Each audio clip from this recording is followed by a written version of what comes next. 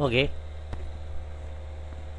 this is a very short tutorial on the Erwin reverse engineering.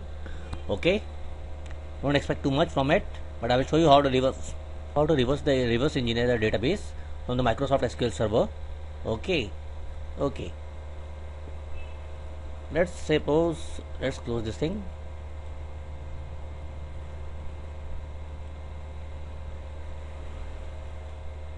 Okay, from the service and tools, you go and select the reverse engineer. Okay, it will ask you logical, physical. Maybe this time I'm going to select the physical only.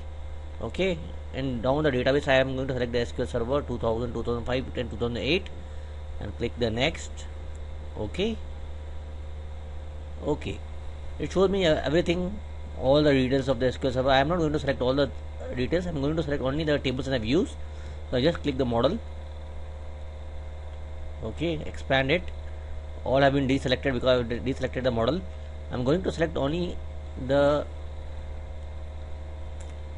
table view. Okay, right now. Okay, and then the primary key, then the relationship. Okay, and I'll just select the owners and I'll leave it as it is, or maybe the current user. Okay, and say next. Okay, this is what actually is required. If you try something else like connecting to ODBC or something, this Erwin gives you a problem. Okay, so this is exactly how you should connect. Suppose if you wanted to connect in some other way, it's going to give you a problem. Okay, there is another option also available. Okay, that's the ODBC data source. Okay, it gives you it will crop up some error. Okay, so just go and select the use native connection, type your server name, whatever it is, and select the PUBS database. I have selected a PUBS database. Okay, you can select any other database depending upon. Get your connection correct, otherwise it will give you all the wrong tables. That may be from the master database or some other database. Okay, connect it.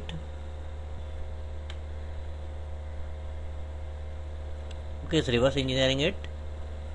Hold on for a second. There we are. It has reverse engineered the bring the model primary key. The database schema already contains the primary key. Are you sure? Let us see Erwin data modeling to attempt to infer the primary key, or do you already have them? Yes, I will select yes this time.